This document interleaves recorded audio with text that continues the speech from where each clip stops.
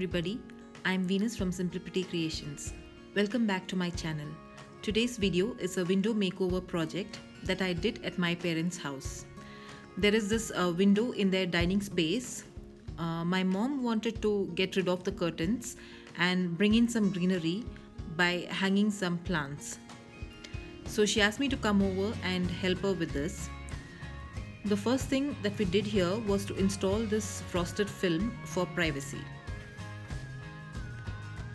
I took the measurements of the window pane and cut the film to size. Then I sprayed a solution of dish soap and water on the glass pane.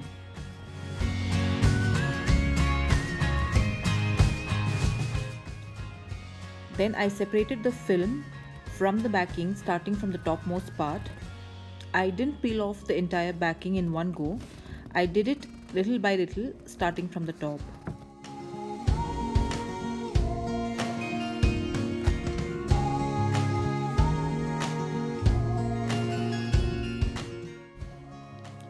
I then used a plastic card as a squeegee to remove the excess soapy water.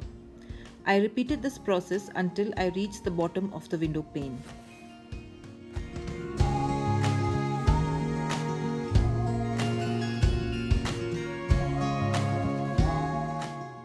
Now moving on to the fun part, that is decorating. I had this faux English ivy creeper which I used along the length of the curtain rod. I held it in place by tucking the stem into the hook of the curtain rings.